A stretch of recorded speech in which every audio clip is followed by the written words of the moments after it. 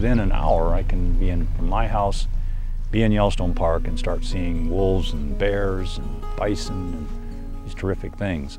Where I want to go, what I want to look for is driven by the weather, the light, the seasonal location and behavior of the animals. You know, wild places are wild because they're so remote. Well, Yellowstone is not really remote, but yet it's still wild.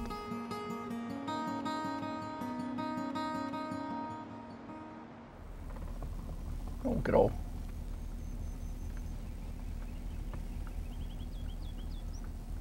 They're surprisingly quiet for something that weighs a ton.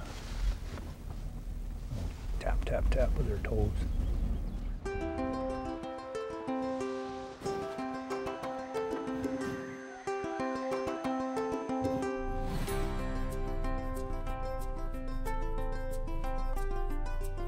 I still don't know how to make a living at this. I'm still mostly just shoot what I like and try to do something with it later. I don't like assignments. Usually what I get them is interesting stuff, but it may not fit their storyboard that they planned. And when I come back, you know, light wasn't good, this stuff didn't happen, and somehow that becomes my fault. So I just assume I'd have to deal with that. Hello again? I have a cook. That's 3. Yeah. She been sleeping very long? Huh? She been sleeping very long? No, not too long. So there's a little activity, but I'd like to get her out in this grassland here. yeah. Well, okay. Okay. All right. See what you can do. I guess what I'd like to do is get out here and just kind of watch her for a little bit.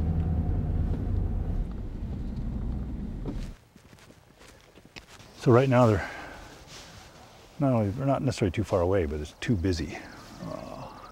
Again, if I want to get a bear picture, why that's there's a bear down there, but wait until it cleans up and get out into the grass.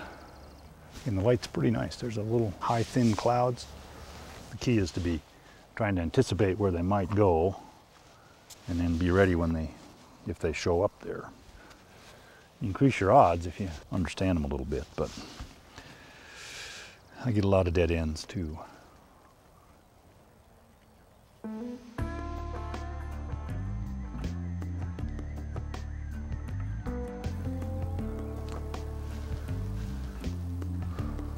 I think in terms of my maximizing my day here, I'm gonna look for some bison calves. She's gonna stay in that timber way. That'll be very satisfactory.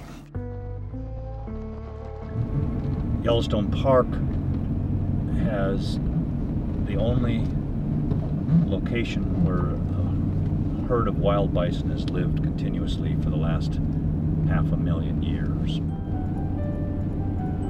They're doing really well here, and when you get more and more individuals that are mobile, they're going to walk out of the park, and Montana specifically doesn't want them out of the park. And if bison move in and start occupying that land, they can't put as many cattle in there. Bison are one of my top 10 favorite animals ever, and so I have a strong bias for them, but it's a symbol of the American West, and if you put it to the public, do you want bison on your public land, or do you want somebody's cows on your public land? I think the bison would win.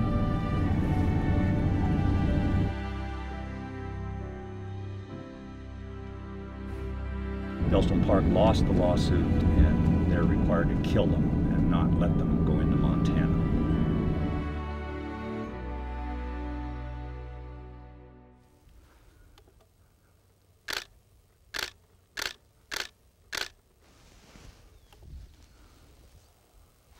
Pronghorn are silly sometimes. Now what's curious about them is they probably won't run that far. They'll probably stay in sight of us the whole time, but it was kind of a cool shot with the 4 of them and that bison on the top. And since I probably already have 25,000 bison photographs, probably mostly what I'm after would be the little babies.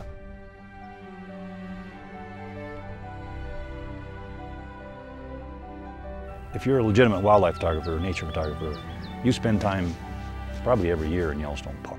The lower falls of the Yellowstone, it's photographed 40,000 times a day. And so when you show up there and want to get something unique, why, it's going to be kind of hard. But you can easily get off the road and it's wild. It's basically your park. What I need to do is get something different and hopefully better. And what that means oftentimes is going places that other people don't go.